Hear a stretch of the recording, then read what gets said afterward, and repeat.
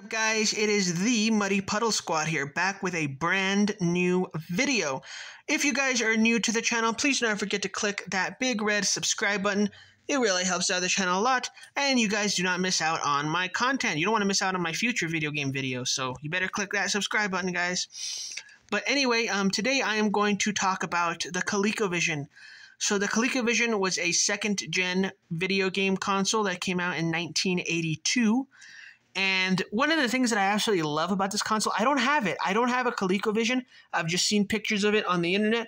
I was fortunate enough to be able to play one game for the ColecoVision, and I'll talk about that here in a second. But one of the things I loved about this game is the controllers. The controllers just look so cool. Doesn't that look awesome? I love this controller. That is so cool.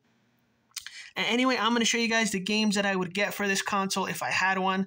This is the only one that I have ever played, and this is Antarctic Adventure. I was fortunate enough to be able to play this one and test it out. It was honestly confusing, I'll be honest with you. Or hard, difficult.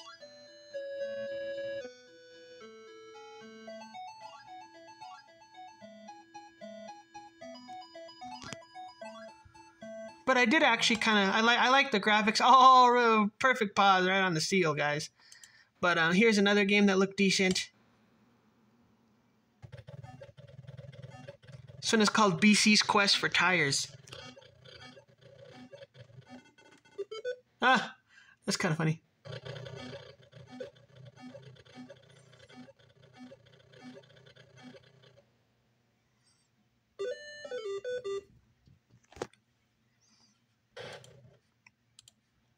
And this one is called Montezuma's Revenge.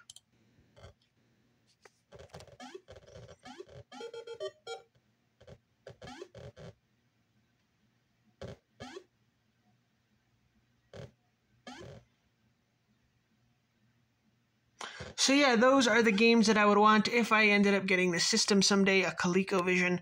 I never thought I would want these old consoles, but it's like I already have all the new consoles, and I already have all the consoles that I really, really want. These are like the consoles that were like at the bottom of my priority list, and I finally actually reached the bottom of my priority list, guys.